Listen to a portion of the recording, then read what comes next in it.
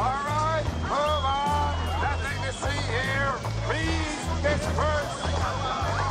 Nothing to see here, please. Officials from Japan's meteorological agency report that a powerful 8.5 magnitude earthquake struck near the Ogasawara Island chain in southern Japan.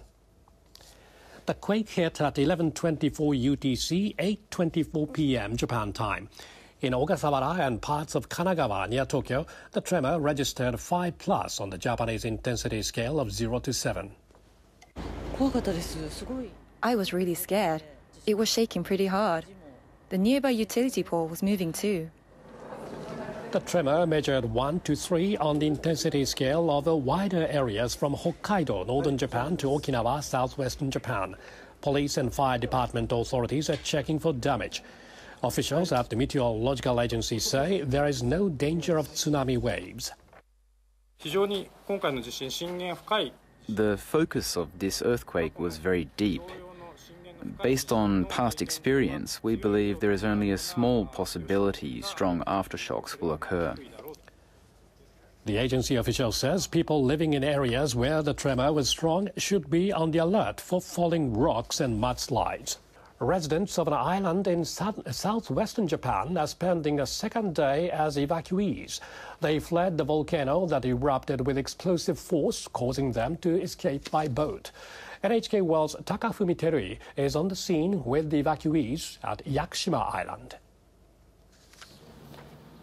I'm here in front of one of the 3 evacuation centers where more than 20 people spent the night after escaping the volcano.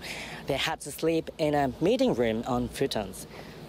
In the morning, local residents served them breakfast.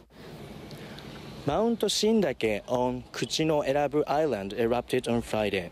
Officials at the Japan Meteorological Agency say the eruption threw smoke and ash more than 9,000 meters into the sky. A mixture of hot gas and rock flowed down the volcano in all directions. Some reached the ocean.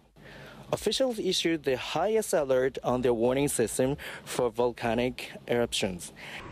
Officials issued the highest alert on their warning system for volcanic eruptions.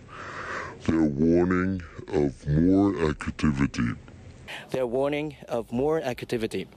Nearly 140 residents were on the island at the time of the eruption. They all evacuated on orders from the local government.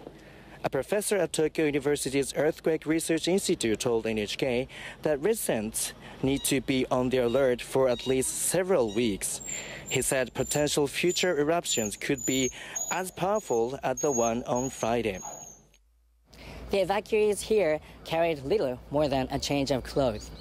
One of them told me that he is worried about his cat left behind in the island. They are concerned that they may not be able to go home for a long time. Many of them say they are planning to leave the area entirely. They say they'll move in with relatives in other parts of Japan. Takafumi Terui, NHK World, Yakushima, Southern Japan.